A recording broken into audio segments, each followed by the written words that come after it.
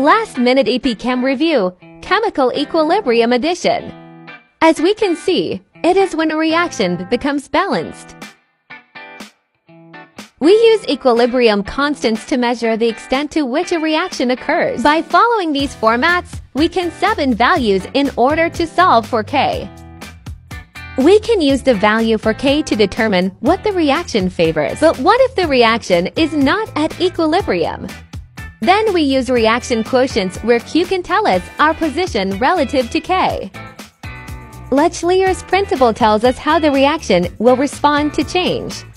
Imagine tipping the scale one way and the reaction trying to balance it out again by tipping the scale in the other direction. The reaction will shift in the forward or reverse direction if we change reactant product's concentration, pressure of volume, and temperature.